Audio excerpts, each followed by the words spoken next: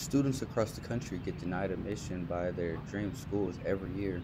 Morgan State University is a school that puts the students first.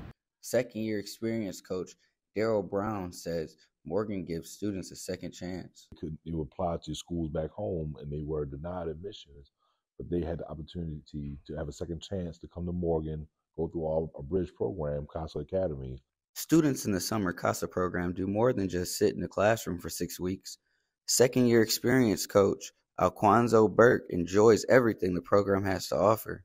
So there's so much more, again, to get to see the campus and, go to campus tours. They meet other administrators in other departments.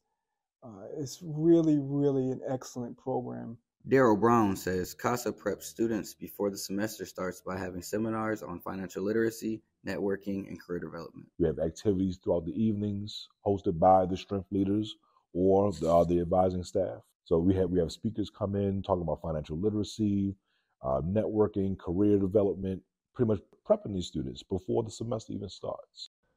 If you'd like to find out more information on the CASA Academy program, you can go to Morgan State University's website at morgan.edu and go to the CASA tab in Baltimore, Maryland. Swoope.